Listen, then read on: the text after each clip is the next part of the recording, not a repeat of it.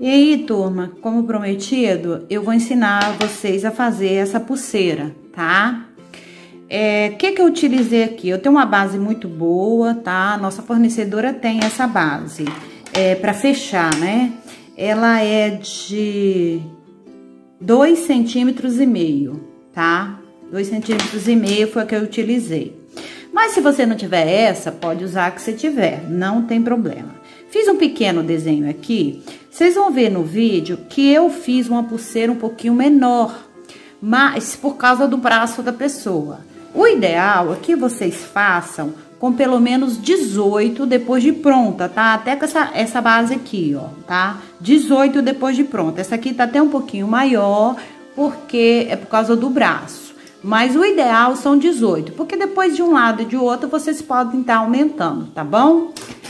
Aqui no meu desenho, o que eu fiz? Eu fiz um desenho aqui pra vocês terem uma noção, tá? Essa pedra aqui do meio que eu usei, esse azul forte, ela é uma pedra número 8, tá? Ela é uma pedra número 8. E para fazer essa pulseira, eu usei 26 desse azul. Para fazer aqui a parte verde, que é até um verde meio assim forte, mas ele é meio matizado, tá? Eu usei 28 e ele é um número 6. Aqui mais ou menos, lá pela 10ª cristal, perdão, eu botei 2. E aqui depois também, mais umas 10 eu botei 2. Por quê? Para que fique mais juntinho. Isso aqui foi uma opção minha, tá? Na terceira camada, eu usei 30. Apesar desse dourado também ser um número 6, ele, às vezes a pedra, o cristal, ele tem uma pequena diferença, tá? Então, ele também é número 6. Eu usei 30, porque aqui no terceiro e nesse terceiro aqui, eu usei 2 também, porque também ele era um cristal menor, tá? Então, esse aqui só para dar para vocês as dicas. Eu usei o fio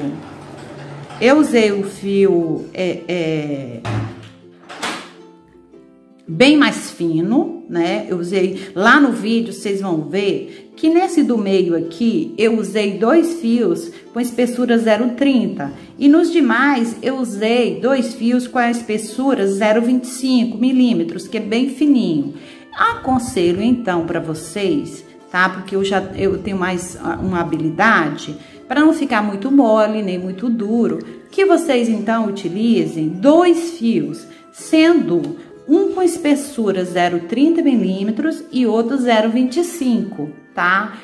Por quê? Porque ele não vai ficar nem muito duro, nem muito mole. Esse aqui foi a cor cobre que eu usei. Vocês estão vendo, gente? O dourado, ele é muito utilizado, mas em nada se perde você utilizar o cobre, porque as peças também ficam lindas, tá? E aqui, né, para vocês verem, olha, o trabalho atrás, tá? Então, ele tem que ficar bem maleável assim, desculpa, tá vendo? Ó, no braço, tem que ficar bem maleável. Ó, outra ideia muito legal, vocês já pensaram fazer essa peça aqui como uma choker no pescoço? Olha que coisa de doido. Eu experimentei e ficou linda, tá? Então, essa peça aqui eu fiz como complemento, né, desse lindo brinco que eu já ensinei pra vocês também, viu, turma? Ensinei pra vocês num dos nossos vídeos, vocês podem procurar aí. Agora, olha que tudo pro fim de ano. Eu acho assim, tá? Que a pessoa vai estar muito bem servida, ok? Então, lá no vídeo, às vezes, vocês vão ver um pouquinho menos de pedra, porque eu fiz uma menor, tá? Mas eu indico pra vocês a seguir esse esqueminha meu aqui, que vai dar certo. Porque é mais fácil você desmanchar do que vocês terem que aumentar, né, turma?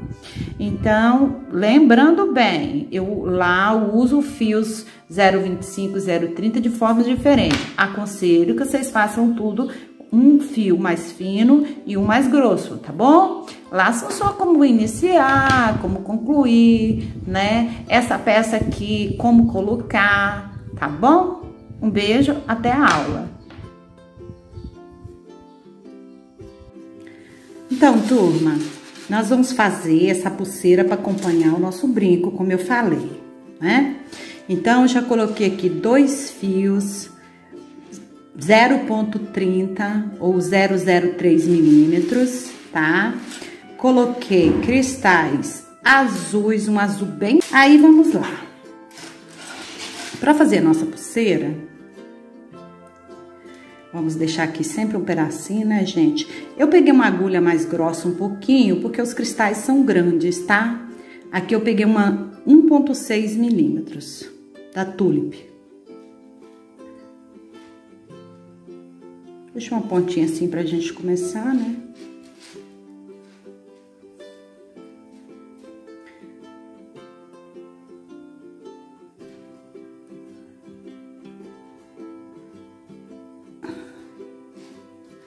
Deixar uns 3 pontos. Vou sobrar espaço depois pra gente colocar na ponta da pulseira, tá? Usei 2 fios, vocês estão vendo? Ok. Aqui agora, deixa esse espaço aqui pra gente ver. Aqui agora, gente, ó, a gente vai puxar bem, por quê? Porque eu vou trabalhar aqui agora com um cristal grande, né? Tô usando o número 8.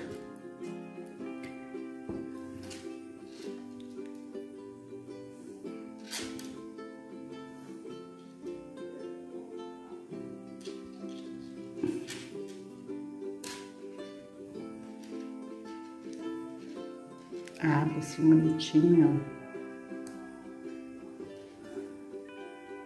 ó. Vamos...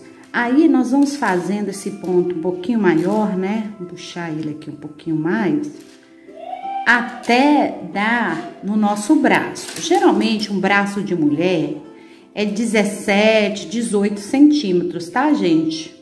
O tamanho da pulseira. Tá vendo? Aí, vamos abrindo aqui, nós estamos trabalhando primeiro o meio, tá? Aí, depois a gente vai se organizando aqui, pra ficar bonito, tá vendo? Nada mais do que isso, tá? Se vocês tiverem uma certa dificuldade. E aqui eu vou colocando um a um, até eu sentir que já deu no braço. Ó, acho que já posso, porque eu posso tirar um pouquinho mais, tá vendo que ficou pouco? Acho que eu posso dar mais uma levantadinha.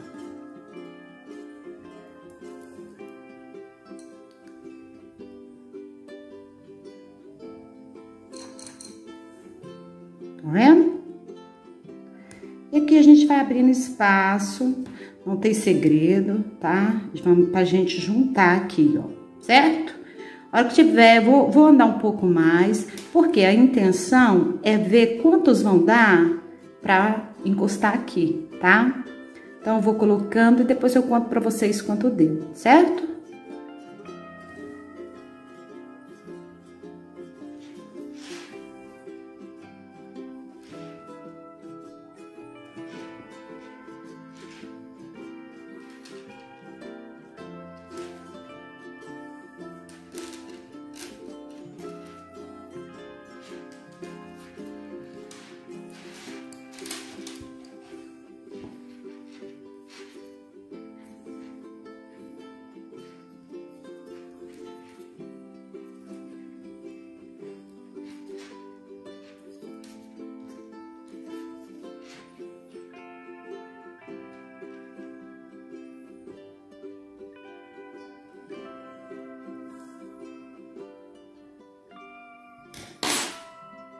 Eu deixei 3 porque é a parte que vai entrar no fecho, tá?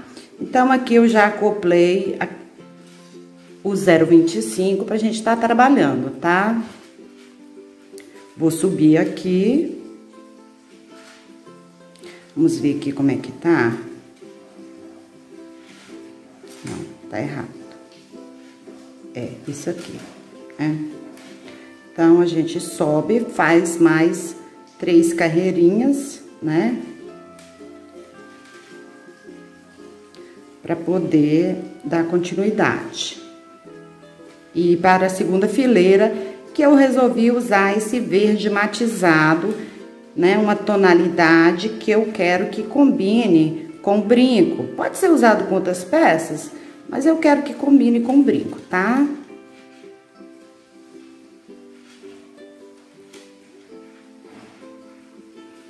Aqui não tem problema não, porque vai ser a parte que vai ficar pra dentro da pulseira, tá, meninas?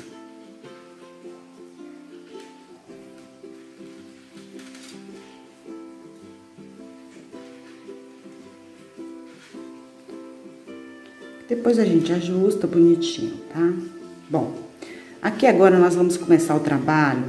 Esse cristal aqui, esse cristal é o número 8. Eu vou trabalhar agora com o número 6, tá, gente? Então, vamos lá. Pegar essa alcinha, tá vendo? Se vocês tiverem dificuldade, pega podemos pegar uma agulha com a ponta mais fina um pouquinho. Eu tô aqui com a 0,95. A gente pode trabalhar com a 0,75 também, que tem uma ponta mais fina, tá, turma?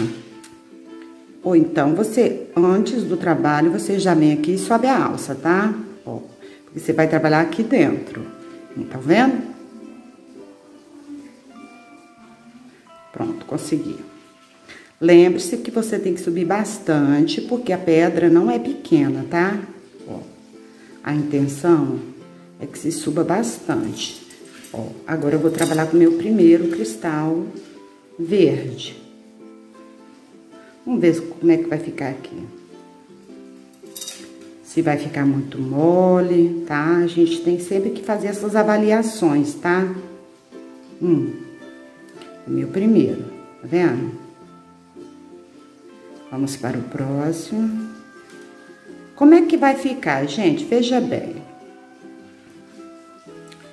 Há momentos em que você vai sentir a necessidade de, em vez de colocar um cristal só, você vai colocar 2 no mesmo lugar. Por quê? Para não ficar muito frouxo, tá?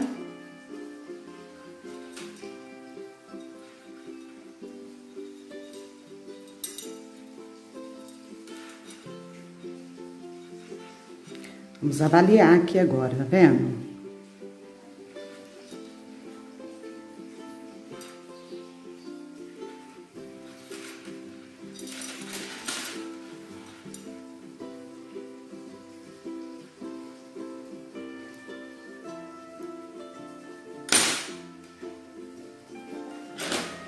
Eu tenho, como eu falei pra vocês,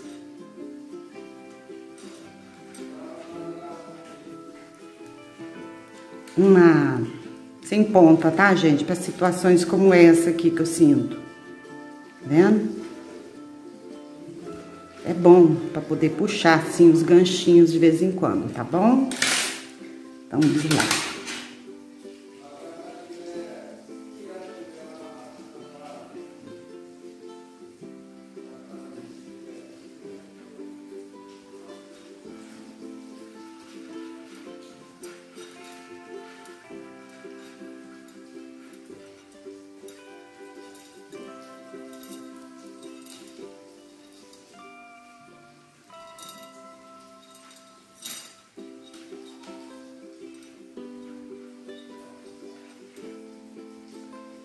Vendo?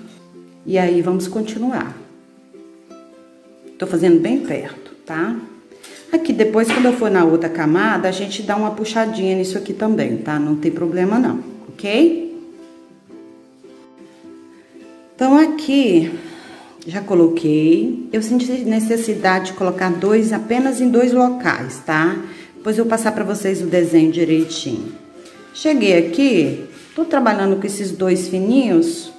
Gostei, achei que ficou maleável, ficou bom, tá? Mas fica sempre a critério de vocês. Se vocês quiserem mais grossinho, tá? Fica a critério. Aqui agora eu vou fazer o quê? Eu vou virar para continuar, porque eu vou fazer 2 camadas desse verde. Uma de um lado, outra do outro.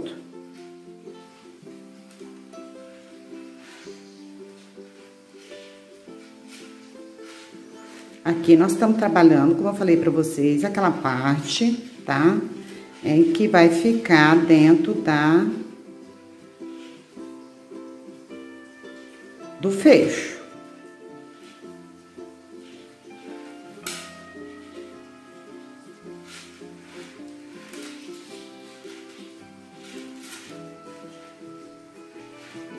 Que agora eu já passei a virar.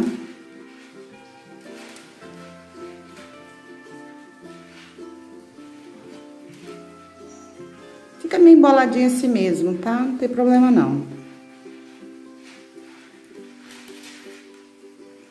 Vai ficar dentro do fecho.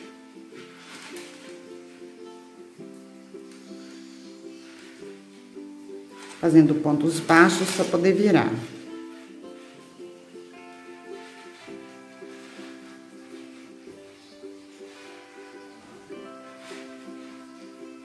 Tá? Pronto. Aqui agora, né, eu vou começar de novo o outro lado, tá?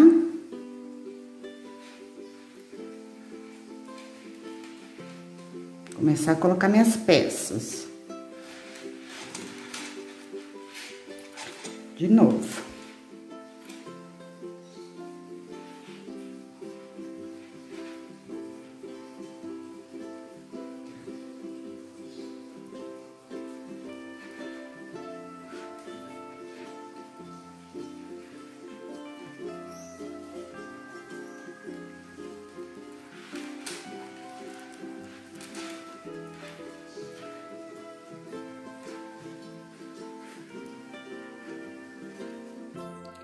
Bem, turma, então aqui agora nós terminamos as duas carreiras, certo? Vou virar e decidir colocar o dourado, tá? Se tiver sobrado do verde, é só vocês cortarem o fio e vir aqui embolar, botar o dourado, tá? E vir aqui recomeçar, tá bom? Essa última carreira, eu estou pensando em colocar já que é a última, né? Fazer não só o ponto baixo, eu tô pensando em fazer o ponto médio alto, pelo menos, tá? Pra que fique bonito o trabalho, entendeu, turma? Opa, veio com o sol, não pode.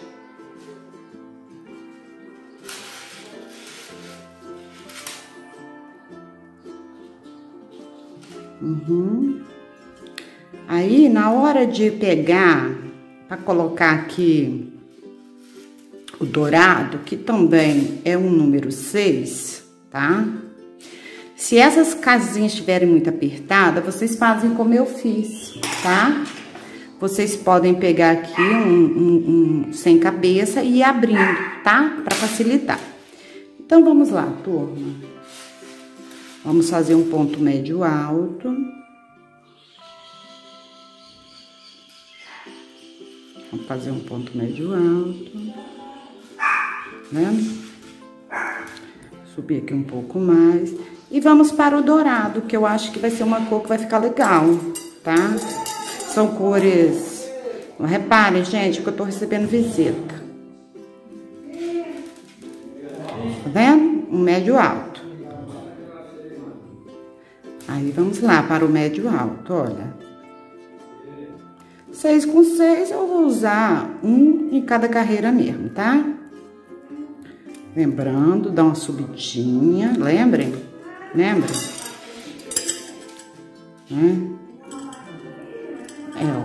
Ai, gente, desculpa se eu tô saindo aqui do lugar. Tá vendo? Então, meninas, aqui, já terminando, eu achei que aqui ficou um pouquinho pequeno, tá? Aí eu fui e dei uns pontos, fiz uns pontos de crochê a mais, tá? Para que o espaço ficasse um pouquinho maior, tá bom? Isso aí não tem problema, aqui vocês fazem, né, conforme vocês acharem necessário, tá? Aí, o que eu tô fazendo aqui? Eu tô dando uma terminada. Percebi que deu sim para fazer com 2 fios de 0,25, assim como também dá para fazer com um fio 0,25 e outro 0,30, tá, gente?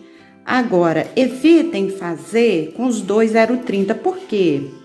Vai ficar muito grosso, tá? Então, assim, a diquinha que eu dou pra vocês não faça tudo com fio mais grosso, não. Senão, às vezes, a peça fica mais grosseira, assim, sabe?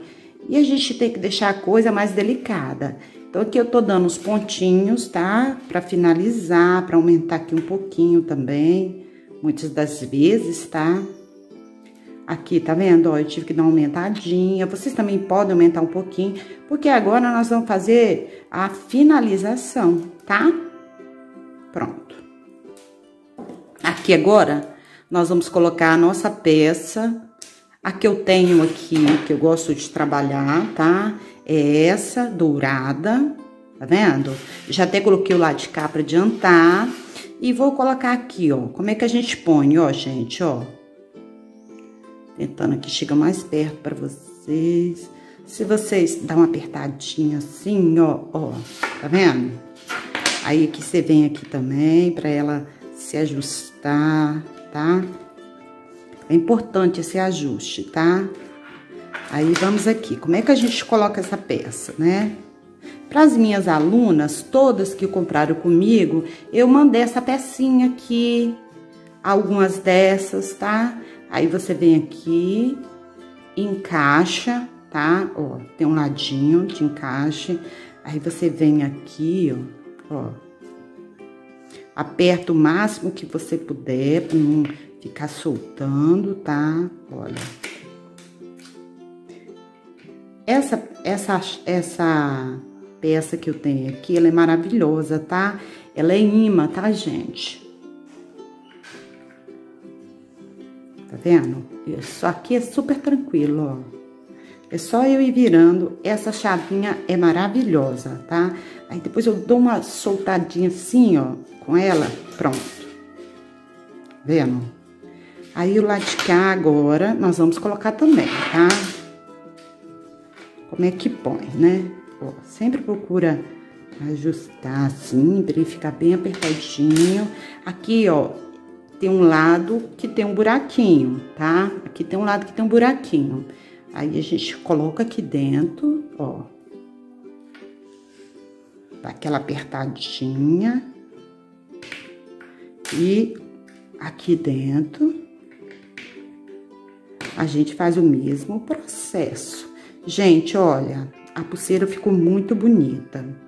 Essas cores eu escolhi assim meio que aleatório, mas que eu senti que combinariam com aquele outro bico que a gente fez. Afinal, é final de ano, é festa de Natal, né? Ano novo chegando, todo mundo vai querer colocar uma peça bonita.